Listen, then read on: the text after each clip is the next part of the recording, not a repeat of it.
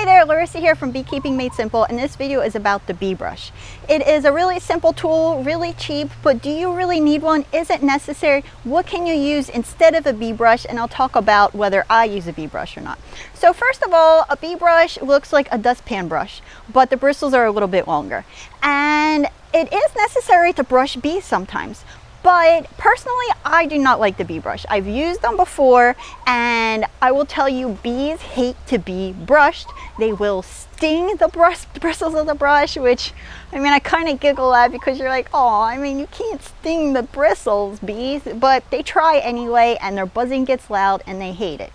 So there are times, though, that you need to brush bees, and there are some things you can do instead of using your bee brush. If you are going to buy a bee brush, at the very least get one with softer bristles. That's a little bit more expensive than the cheapest bee brush, because the cheaper bee brushes have those nylon bristles and the bees absolutely hate them.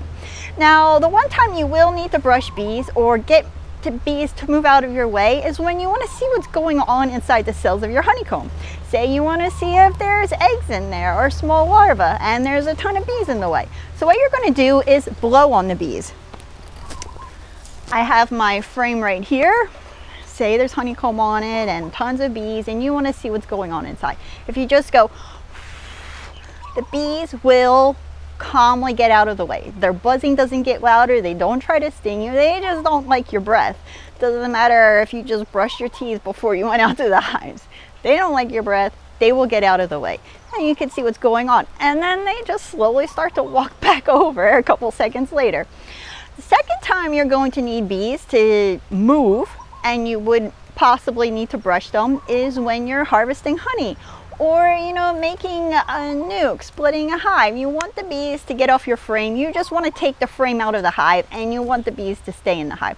In those situations, what you're going to do is pick up your frame, hold it over your open beehive, put your thumbs on the top of the frame, your pointer finger underneath the ears of the frame, and just go and bring it up and bring it down as fast as you can, and stop really fast. Bees are going to go flying up the frame into the hive. They don't come flying back at you. They don't try to sting you. They don't get really mad. It happens really fast and short and sweet and no drama. Don't do it slow. Slower you do it, the more you're going to annoy the bees. And so the third time you're going to need bees to get off your frame is if you are, say, queen breeding, and you don't want to shake the frame really hard because those queens are in their cells hanging on their heads.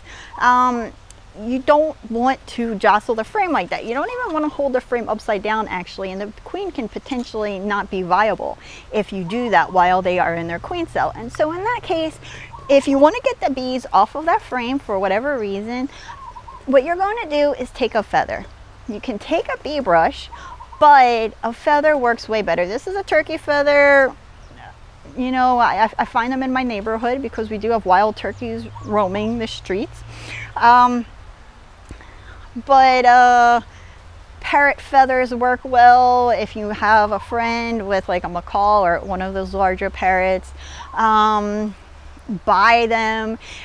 This is kind of like a one-time use if you're doing something that's going to involve like honey harvesting, or where these things are going to get coated in honey. You can't really, they don't wash very well, but you just take the feather and you brush the bees off. They don't get mad. They don't try to sting it.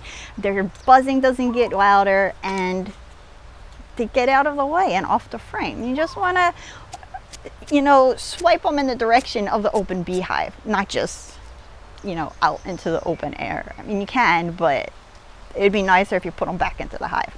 If you found this video helpful, please hit the thumbs up icon.